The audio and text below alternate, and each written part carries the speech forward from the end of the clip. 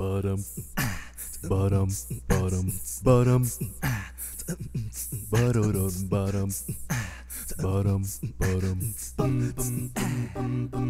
I was just walking to the kitchen for some Raisin Bran. Close the cupboard door, but I slammed on my hand. I won't cry out, but I gotta be a man, so I keep it to myself as best as I can. I turned and tried to walk away, but as I do, I hear somebody say, "You promised me 6 days from Sunday you would have the cash to pay." And then I remembered the debt I owed to the man who had no neck. You see, I took out a loan over the phone just to buy a ticket to see Star Trek. 'Twas a sight to see, not as good as Serenity, but anything by Abrams or Joss Whedon seems to satisfy me. They know how to tell a story, long-running shows, but they never get boring. Characters with character, is a deal that sealed it for me. But I digress, I was caught in a bit of a mess with my spree at the theater. I had a single dollar left, now I couldn't pay him. Might have to delay him, maybe run away and never look back. So the lesson to learn is only spend what you earn, cause you don't wanna get burned, kid. And that's just a fact. Whoa, whoa.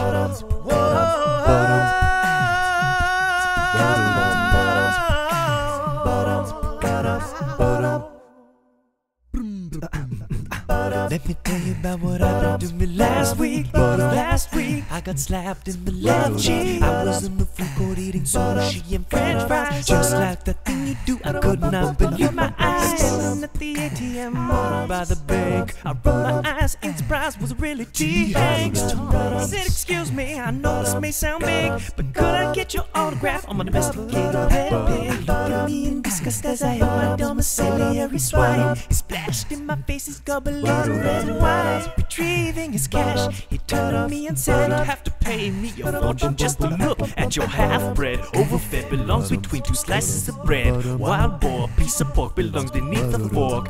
Take your hog outside, you know what, and park it before I take that little piggy all the way to the market." Hanks, why you gotta be that way? Don't you know today's International Sign-Up Pig Day? He said, yeah, I know, I gotta get out of this place. Then he raised his right hand and slapped me in the face.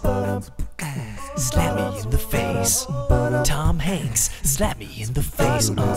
Thanks, Tom, for slapping me in the face. Hey, Lobie, tell me what you gotta say. As you already know, I sit in the back, keeping quiet to myself with a Big Mac on my lap. Without a handy-dandy guitar, where am I at? I got nothing, I'm going crazy, I'm going mad. What is this? How could it be? Is it really me? Cause it's the first, not the second, but the first time a rapist flow from me. It wasn't really meant to be. All this time sitting playing on the dime, going to the library to check out the DVD. Some guy in the corner just sitting and staring at me. I said, "What, fool? Why you mean mugging me?" He replied, "Those aren't free, but don't you know I have the key?" I said, alright, okay, I see, but just because you have the key doesn't mean you can be mean to me. Look at all the birds in the sky flying from the tree. Then he fell to his knees and he screamed, "Please forgive me." Bottom,